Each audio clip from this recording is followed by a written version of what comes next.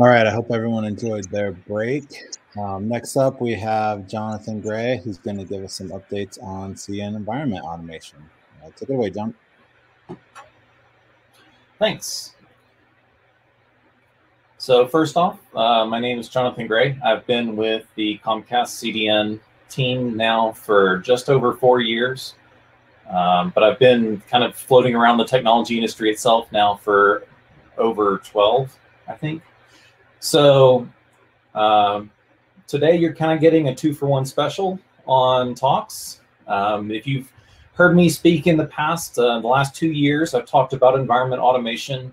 And today we're going to first talk about kind of what's new and what's changed in the last year. So first off, as far as code that has been committed to the head of the Apache Traffic Control repository, we've got 11 committers this year, most of which are new. If you'd like to review more details, there's actually kind of the commands that I used are down in the small print. There have been several significant features added, as well as some general maintenance that we've taken care of this year. First off, we've gone through and alongside of the traffic control project itself, we've added support for installation of Postgres versions over 9.6. So if you want to install 10, 12, 13, which is the current recommendation, and leverage the Ansible roles that are in the repository, you're welcome to do that. Now, I will also, for those of you that haven't heard me in the past, a lot of the code in the areas that I work in isn't in the actual product for the CDN itself, not the application layer, but rather all the stuff around it. And also, the code and the features that I'm referencing here are by no means required. If you have your own mechanism for doing things, happy for you. Keep going. But if you don't have anything, we do have some options available to you. As far as next bigger features go, we did have a major performance improvement in the dataset loader role that takes care of going from the definition of environment to a valid traffic ops database. We've also, alongside of the project, converted the defaults for Traffic Vault from using RIAC to using Postgres, in accordance with the new ATC 6 release, which is coming up soon. We've also added the testing capabilities for federations as well. If you're using federations in your environment and you want to test that out, that's part of what you get for free now. Maintenance changes that we had are things like making sure we stay in sync with configuration options, as well as other project changes like the conversion from the ORT package to T3C, as well as with the death of Perl, there is no longer a general web host available as part of the ATC stack. And so now we've broken that apart so that you can supply whatever arbitrary web server you have for certain static file content like the CZF that Zach mentioned this morning. We also do have some significant improvements when it comes to our API usage as well. So we've made the jump from the Traffic Ops API 1.3 to 2.0, and that is in conjunction with the ATC 6 release, wherein all of the 1.x API versions are going away. And granted, 2.0 is going to be deprecated to begin with in ATC release 6. However, we are still working on getting it to the 3.0 release, which we hope to have sometime in the near future. Now, you've also heard me talk a bit in the past about my particular refactor work that I've been doing. This has been a branch that has lived way too long, and I really do need to get it merged back. I'm kind of doing some stabilization testing at this point, but there have been several areas that have been enhanced over the course of the time. And I do periodically sync that up with the head of the Apache Traffic Control project. And you're welcome to use these things today if you like, as part of your weaving of source code when it comes to environment creation. You're welcome to rope these versions of the Ansible roles in if you'd like. Now, when it comes to ATS, this has been one of the main areas of focus. In addition to making sure that doing rebuilds don't accidentally have corrupted base states, we do make sure that we, by default, clear out any previous information that ATS boxes might have had. That's both doing it gracefully by asking ATS nicely and forcefully with DD. We've also put a lot of effort into the profile and parameter templatization for ATS, namely as part of adding support for ATS 8 in the initial versioning. We went ahead and I realized that the way we have been doing it traditionally of just having one big flat list for edges and then another flat list for mids, as more versions of ATS start to show up, that is a lot of YAML code. And so as a consequence, I went through and wrote some new tooling so that we can better maintain that going forward. So things like removing assertions of values that already existed as the defaults in ATS, as well as normalizing the data itself so that we make sure that we don't duplicate things as much as we can. So what does that mean? It means that for the combined profile parameter templates for ATS 7 and 8 for both edges and mids, it means that we've cut the size of that code by about 90% roughly. So that should help with maintenance going forward and making things a bit more clear as to which things apply in what circumstances. Now, we've also gone through and added support for dynamic profiles when it comes to ATS by hardware variants. Suppose, for example, you have a Dell R640 that has 12 drives and another 640 that has 24 drives. Well, in ATS profiles, that turns out to be two different ones because of the fact that we model storage.config, which has to do with the assignment of disks. So as a consequence, we go ahead and hit up a few basic system statistics during that initial profile creation and make sure we delineate those appropriately. The next area that we've kind of gone through some major work with is the dataset loader itself. The biggest thing that came out of that this past year was the performance enhancements that shaved about an hour or two off the runtime, I believe. And those were significant enough that I went ahead and backported those into an official PR into the Apache Traffic Control project directly so that people could leverage that immediately as it was a small and safe change. We've also generally gone through and done some code cleanup as well so that things are less awkward. Manipulating data is not Ansible's forte. So we've gone through and done some work to actually convert some sections to Python directly so that that way it's less awkward to read through and keep track of and more intuitive to navigate how it does what it does. There are also now per component server defaults. So things like, for example, traffic ops. When you pull up a server for ATS, you're going to have your HTTPS ports set to 443. But for example, on an InfluxDB, you might have an HTTP port of 8080, or excuse me, 8086.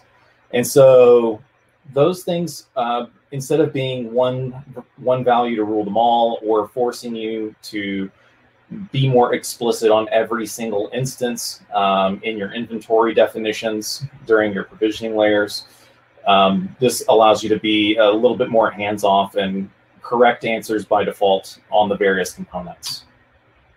The next area of significant improvement that I've set up is with Traffic Ops Database or Postgres. So out of the box now we support IPv6, and there's also now support for more than one Traffic Ops Database host. So now instead of having one Postgres instance, you now can have an arbitrary number of them arranged into 3 tiers, so that you have a primary, a standby, and some number of replicas underneath that standby, so that you can do better testing around things like HA failovers and making sure that you do set up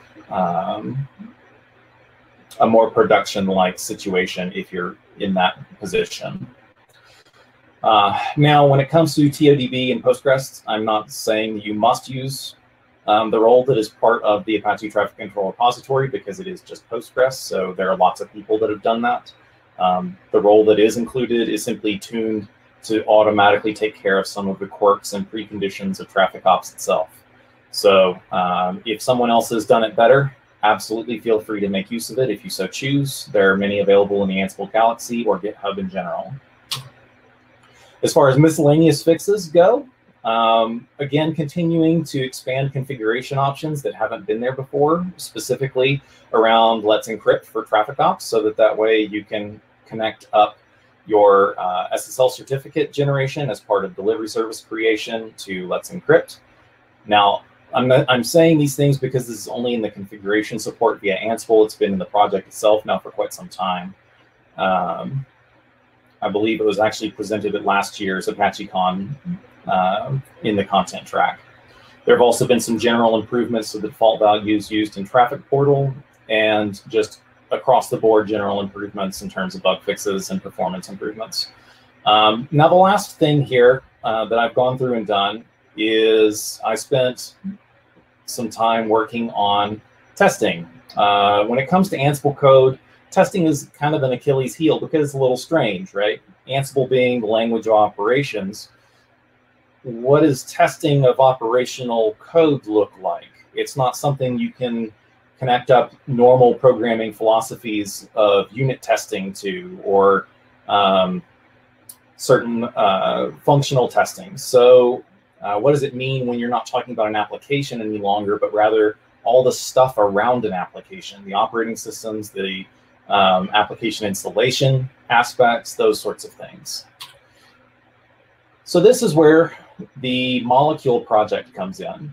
The Molecule project is one of the generally more popular mechanisms by which you can do testing of Ansible code.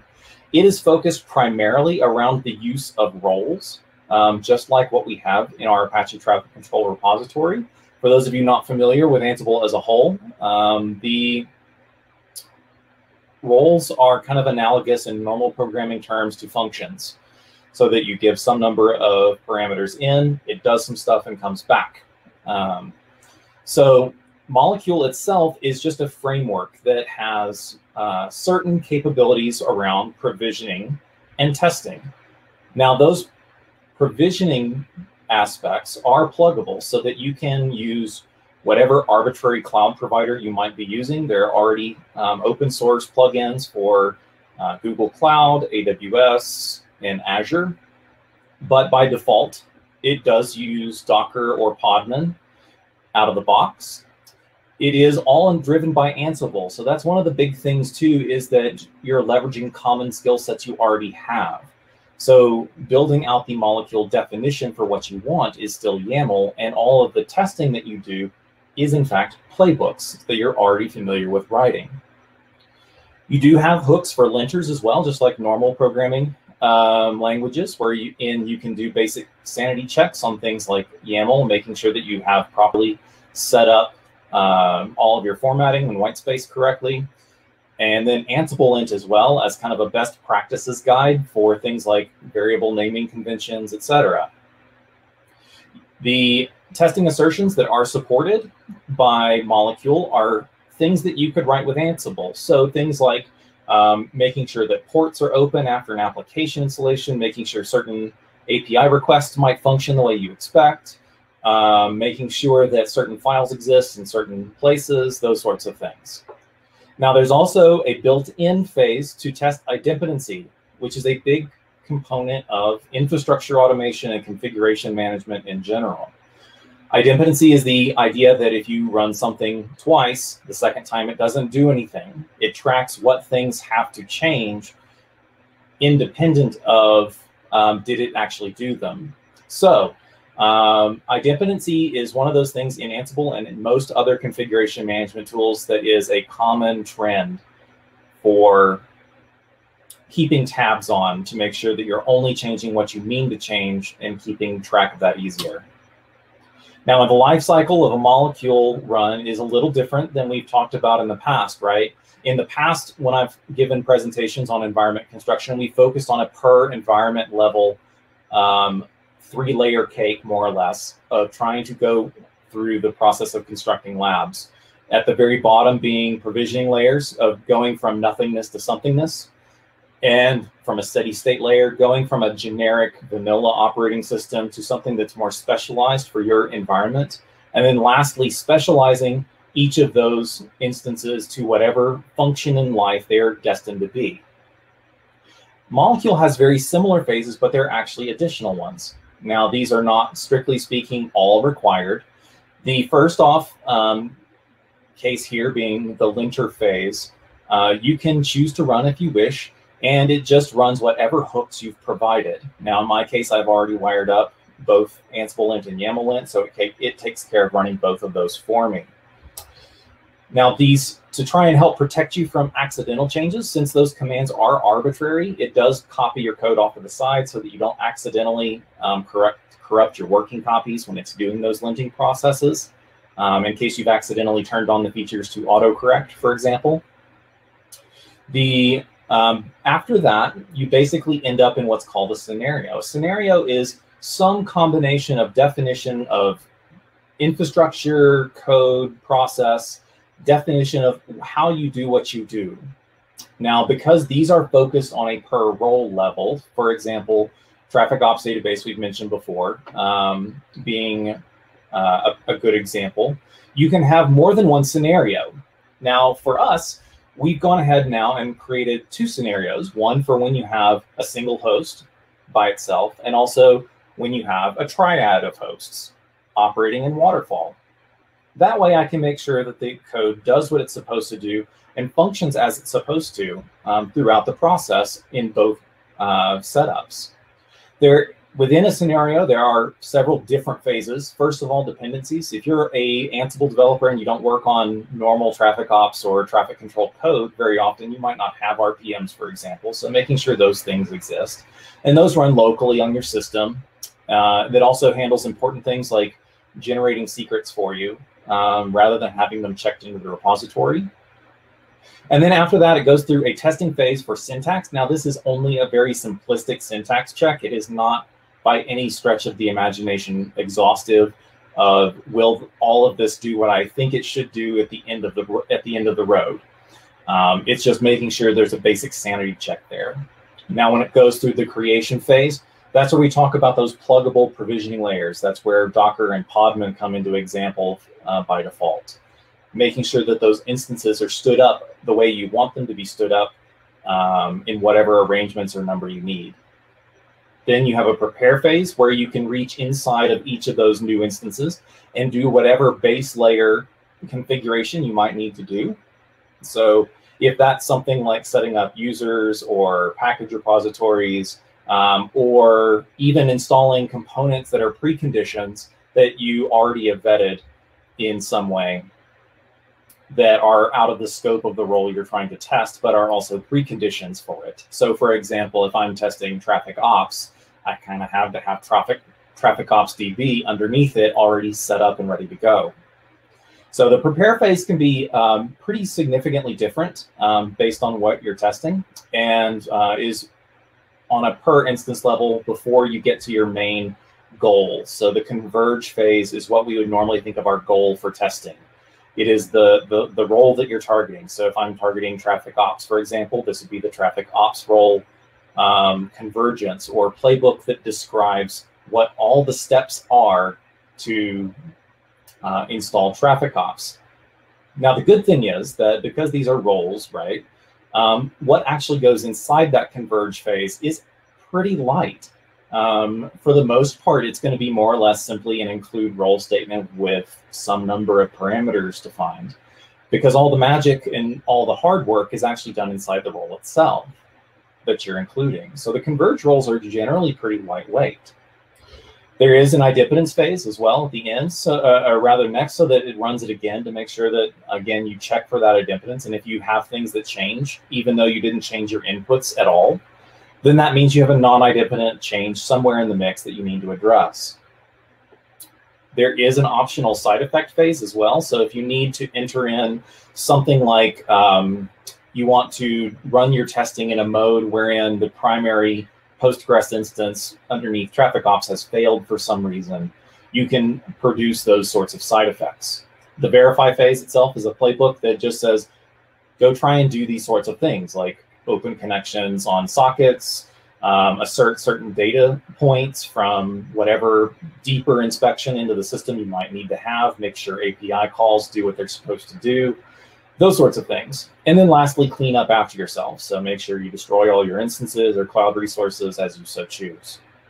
You're not required to go through all of these phases. This is just the exhaustive list of the full life cycle. If you choose for doing local development, for example, you can simply say, you know what, stop after you've done the create phase, because all I want is just the infrastructure. I don't want it specialized in any particular way. Or stop after the converge phase. You know, when you've done the work you're supposed to do and you're in a good state, as far as you believe, go ahead and stop there. And then I can go off and do whatever I want on my resources in my environment that way. Next, getting these first couple of roles off the ground. Now I will go ahead and say this is not for everything in all of the roles for all the components. This is right now only for Traffic Ops DB and the fake origin.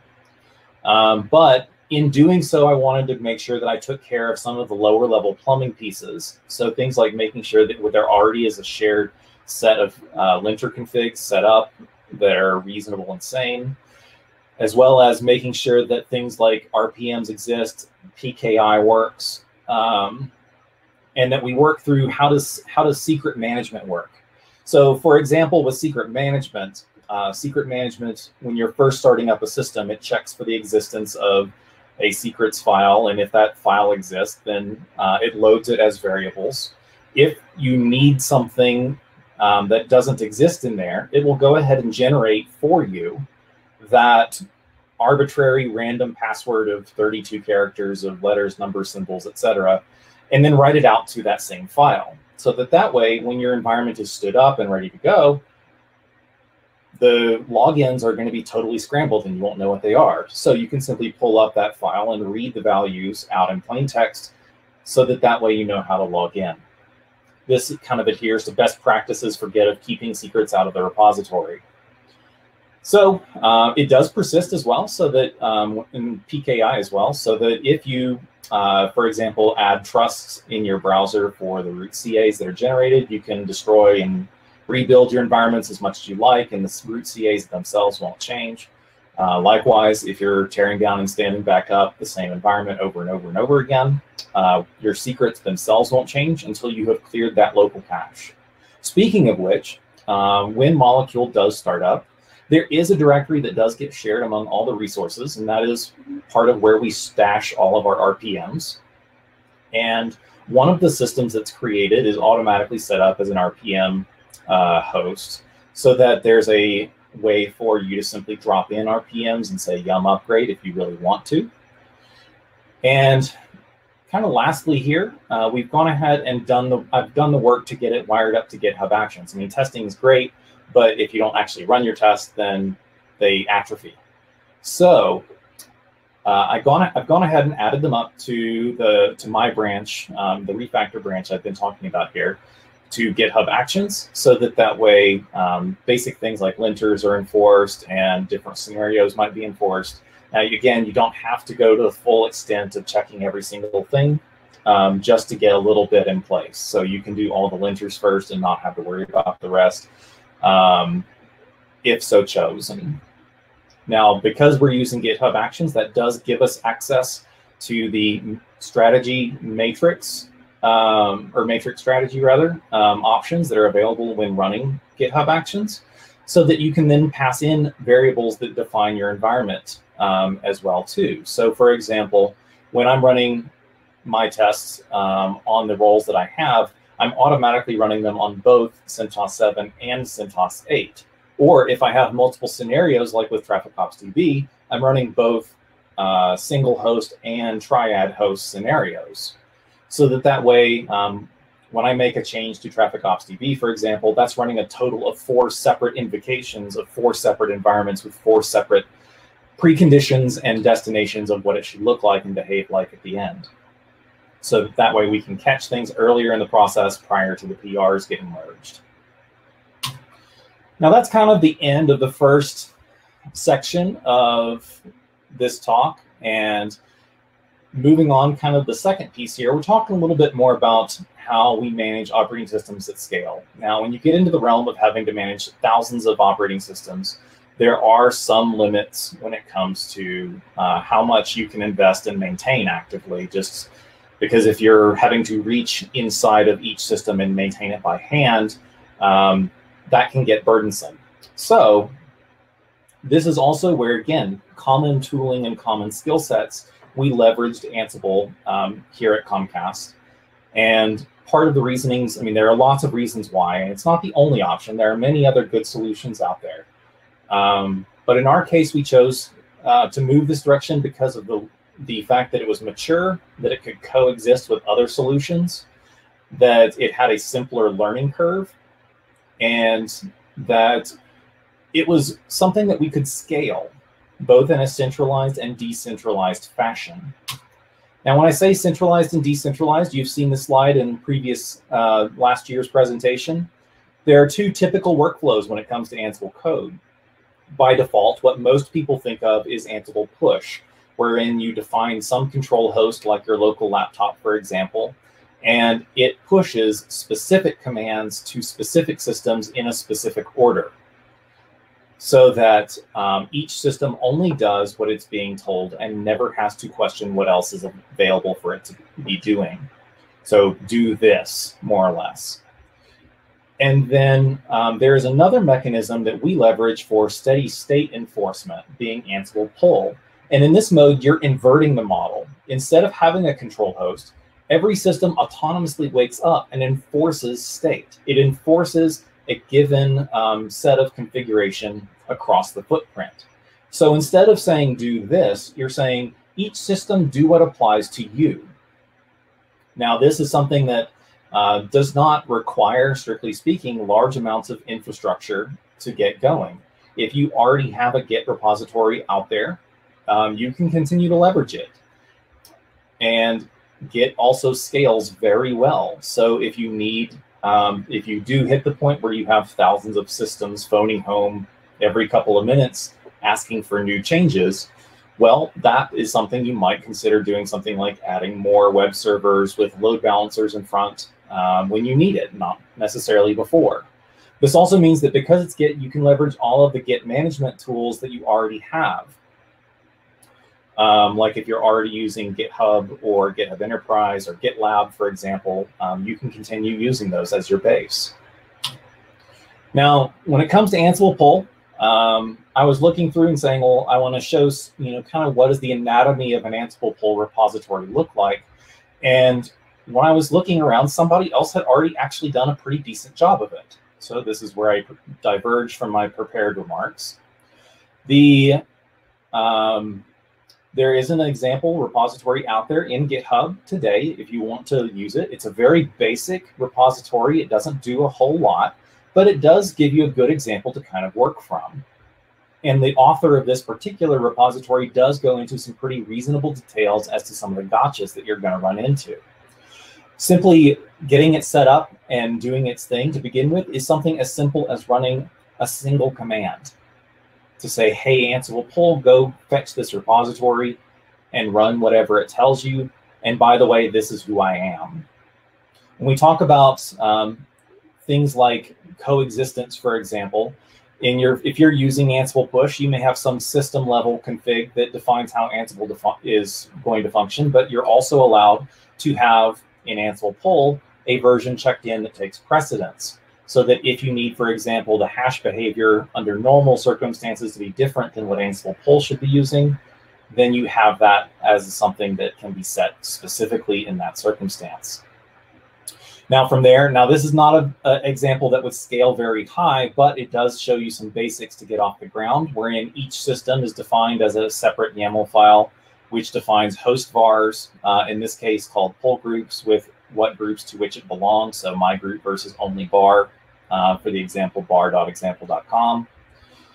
Ansible pull, when it runs, does invoke the normal Ansible inventory functions.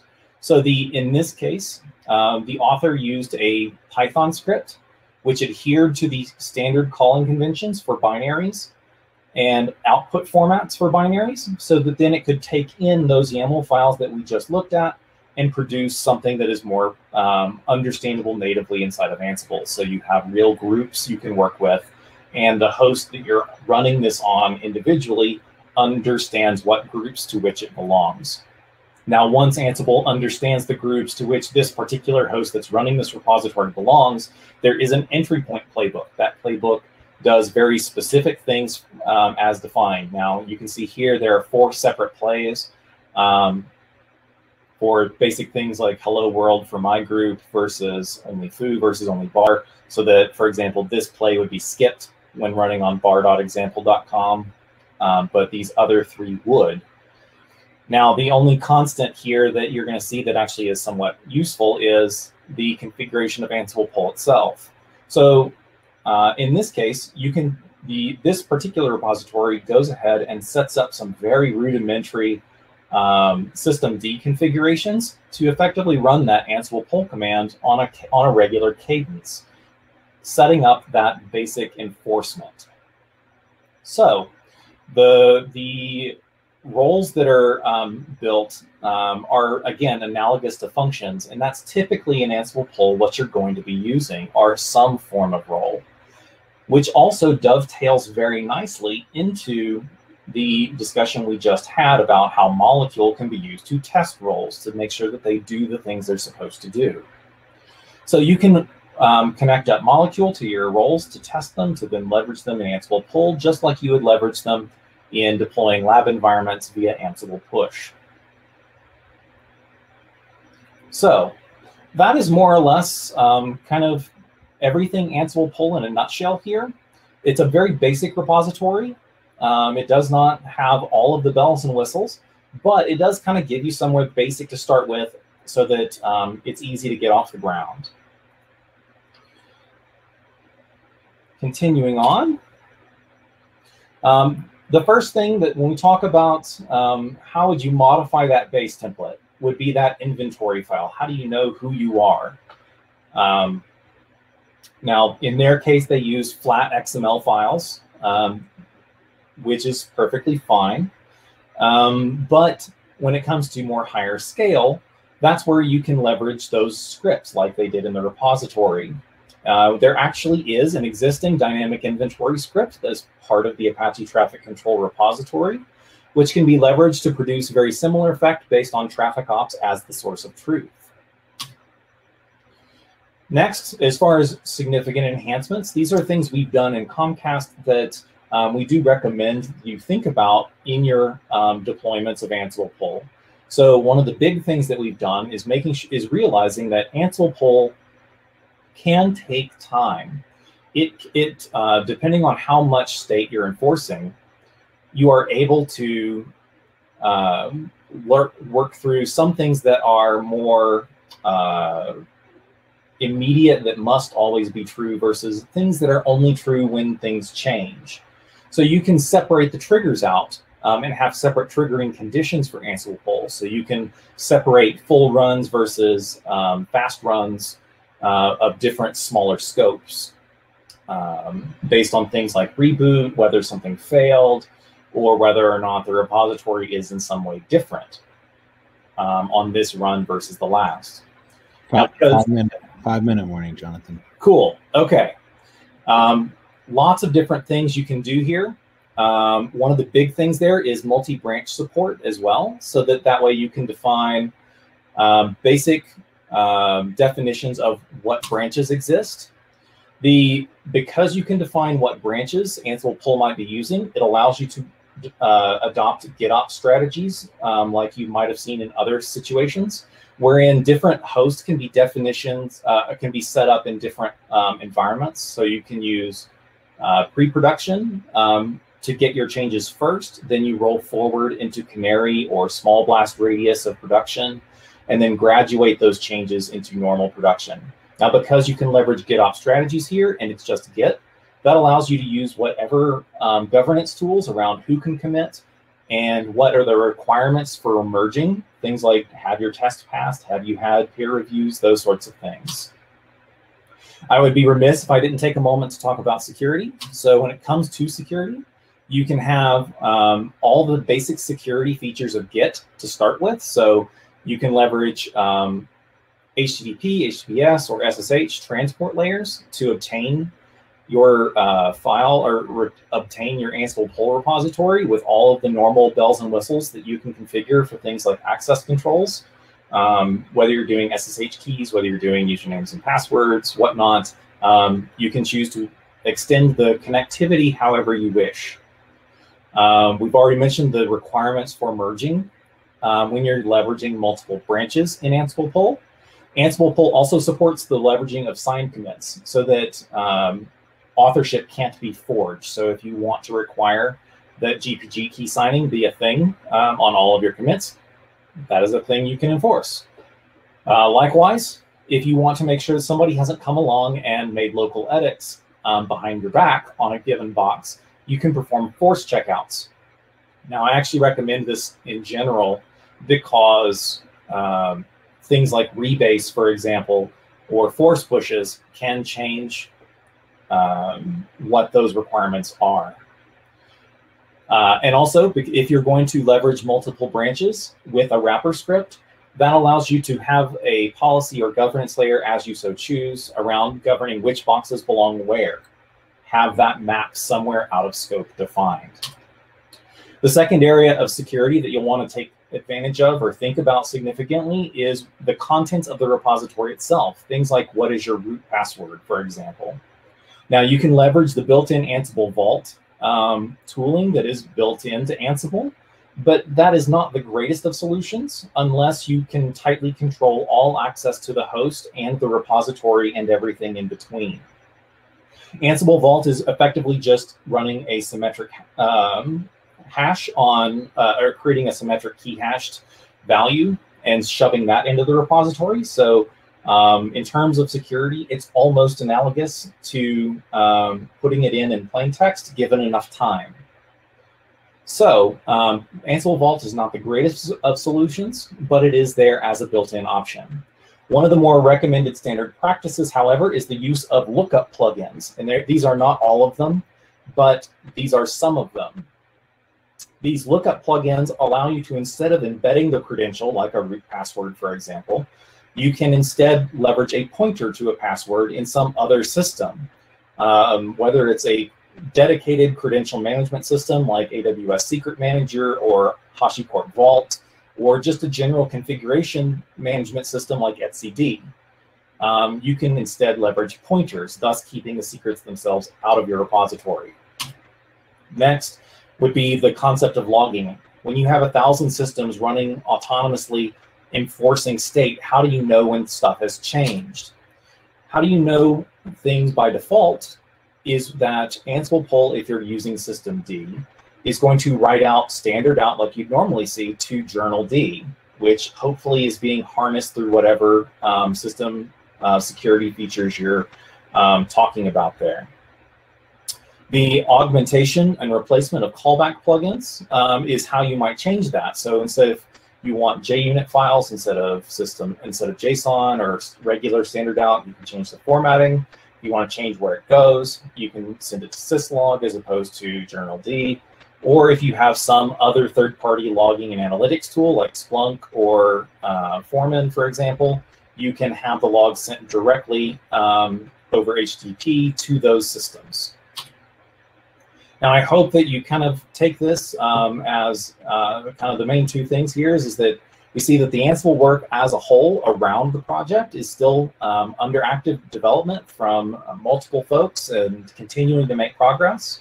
And likewise, Ansible pull, when you're trying to understand how do I scale out constant state enforcement of my system for things like users, passwords, repositories, things that are normally beneath the scope of the Apache Traffic Control project. How do you go about enforcing that thing, enforcing all those things?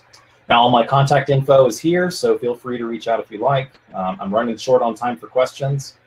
And looking through these real quick, I would say the Ansible code is not simple by any stretch of the imagination, nor is it authoritative and complete, because the roles, while they do handle the heavy lifting of the Apache Traffic Control project, every implementation and every environment will be different. If we used one provisioning layer for things like OpenStack and you leveraged AWS, that's going to be something out of scope of the project itself to maintain. And so only the pieces that are relevant to the project itself are what belong in the project. So I would recommend reviewing previous presentations if you'd like more information along those lines. All right. I think that wraps up in terms of time. Thank you very much, everybody, for showing up today. Hope you have good rest of your day.